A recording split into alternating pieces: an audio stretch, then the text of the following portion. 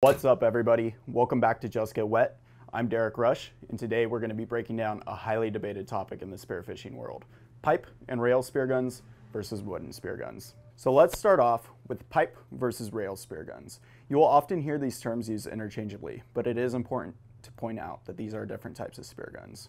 In a pipe gun, the shaft is guided by the muzzle, but it lacks a track that the shaft will actually glide along as it exits the barrel of the spear gun. So here we have your standard pipe gun, oftentimes made of aluminum. You can see on this model that there is no track running along the top of the spear gun. This means that the only thing guiding the shaft is going to be your muzzle up here. This is great for affordability, really cuts down the price of spear guns. However, it's going to lack the accuracy that you get from having a track on your spear gun. Here we have a rail gun. Rail guns share many similar components to pipe guns, such as the handle, the muzzle, the power bands. However, rail guns include a track that the shaft can glide along as it exits the barrel. This is great for improving accuracy. For the purpose of today's video, we will be focusing on rail guns. So here we have a rail gun. It's very similar to a pipe gun, except you'll notice that this gun has a track going all the way from the trigger mechanism up through the muzzle. This gives the shaft something to glide on and will help to improve accuracy with your shots.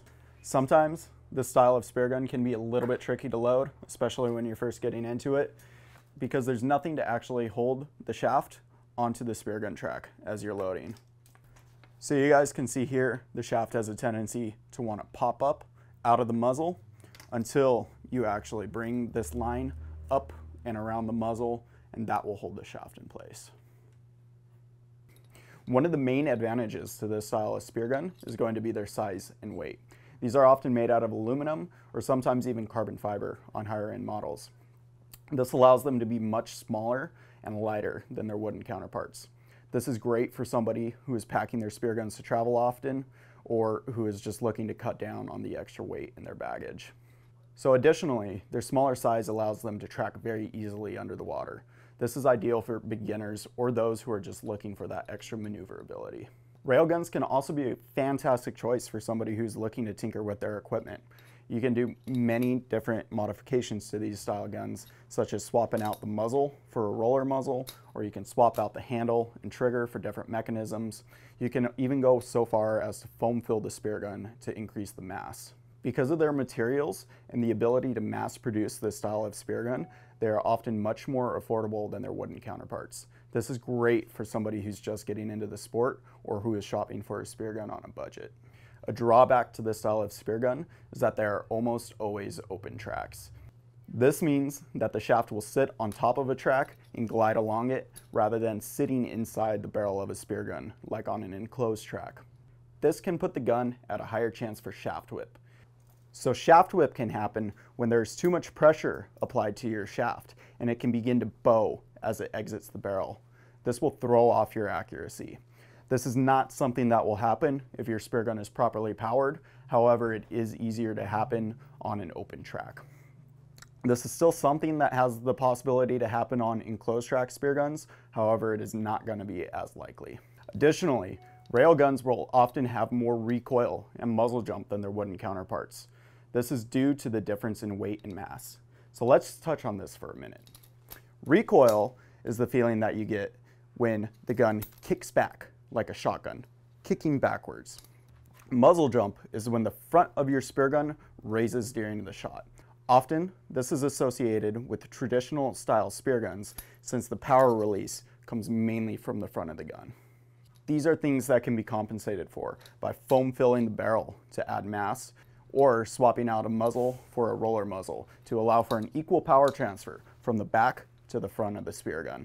It is very important to note when talking about modifying your spear gun that your spear gun is sealed properly.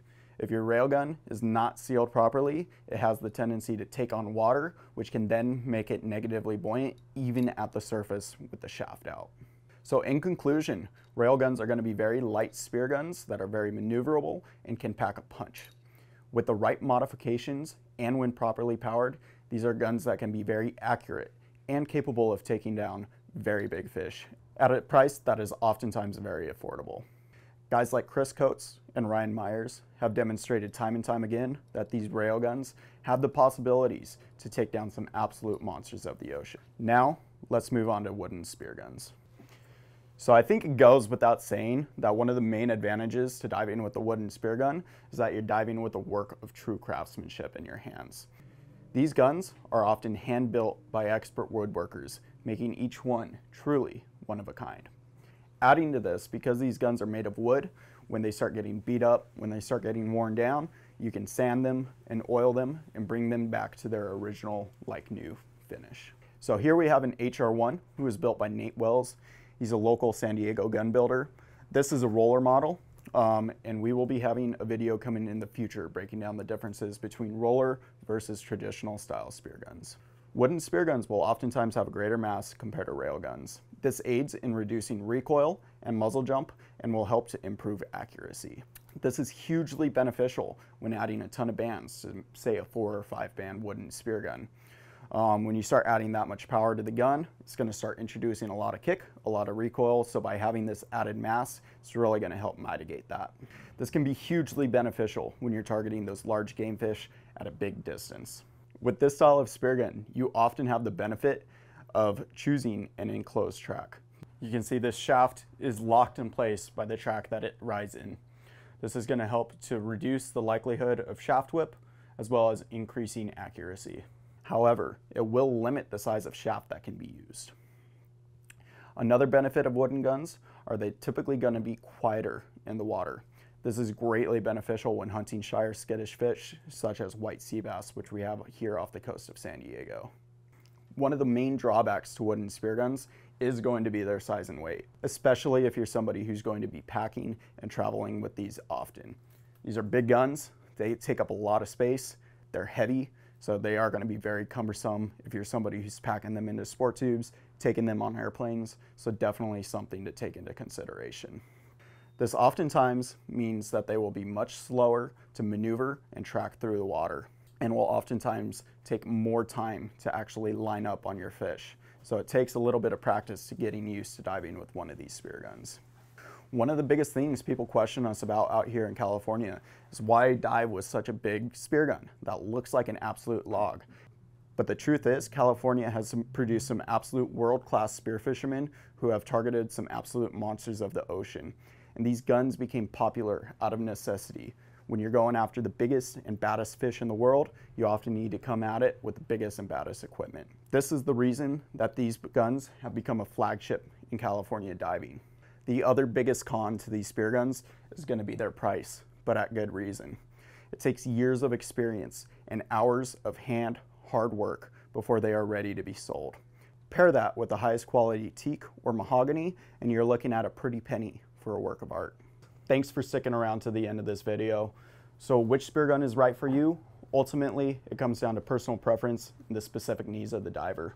Do you prioritize maneuverability or accuracy? Affordability or craftsmanship? Do you want to take on big fish or small game? Both pipe guns and rail guns and wooden spear guns have their pros and cons, but with the right modifications and practice, both are capable of landing world-class fish. So whether you choose to go the traditional route with a handcrafted wooden spear gun or opt for a more modern approach with an affordable rail gun, the most important thing is that you get out there, dive deep, and just get wet. Don't forget to let us know in the comments which one you prefer and why. Thanks for watching, and we'll catch you in the next one. Spear Daddy out.